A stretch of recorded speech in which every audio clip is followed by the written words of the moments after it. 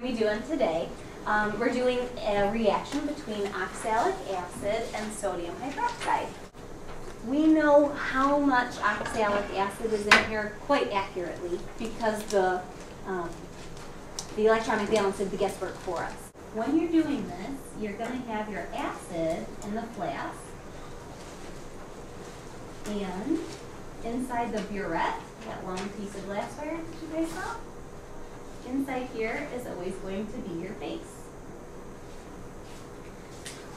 We're going to add some phenolphthalein to... Wait, is it always like that? Yes, it's always going to be that. Acid's always going to be down here, base is always going to be in the burette. We're going to add some phenolphthalein to the acid. So acid and phenolphthalein. What color is phenolphthalein in an acid? Clear. What we're trying to do today is neutralize an acid with a base. We want to add just enough base from that burette that we've neutralized it and done. We don't want to do more base than necessary because then our products wouldn't be this. You'd have water, sodium oxalate, and excess sodium hydroxide, your excess reactant. We want just enough and stop. So what you're going to look for to know that your titration is done, you want to get the absolute lightest pink you possibly can to know that you stopped the reaction. Because as soon as you see that faint color pink, then you know I've neutralized it and it's just starting to tip over to the basic side. If you put in too much base, it's fuchsia, that's bad. The other important thing to note, the valve, when it's horizontal, it's closed. When it's vertical, you can see there's still a little stuff left over. Open. Don't go to pour your base into the top when this is open, otherwise you'll just get a flood of base all over your table. These have a tendency to get clogged from time to time.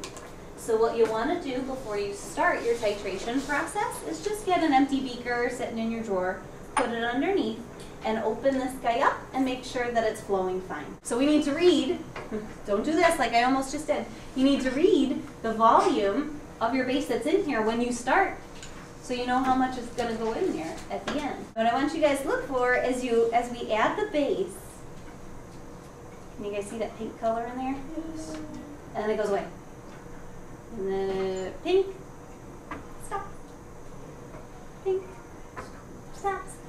What's happening in there is there's phenolphthalein in there. You add some base and it goes, I see a base, turn pink. But then there's way more acid in here than there is base.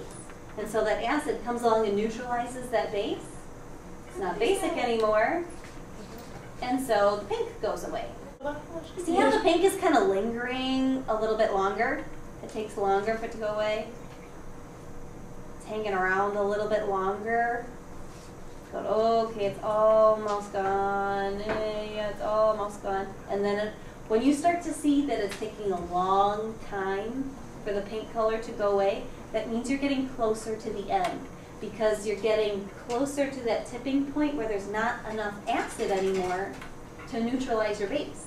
Literally, when you get to the end, it has to be a drop by drop process. Just there. Maybe? I think, yeah, I think we got it. Let's have one more drop. Let's see. One drop. One drop. One drop.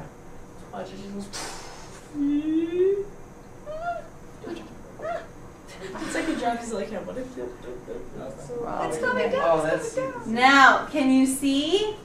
One drop made it go from pink lemonade to this. That's what you're aiming for, is that light pink color. That's what you're looking for. Now, after you've done all this hard work of being patient and trying to get it to be light pink, what you're gonna, don't forget to read the final volume after you did all that work. Don't forget to write that number down.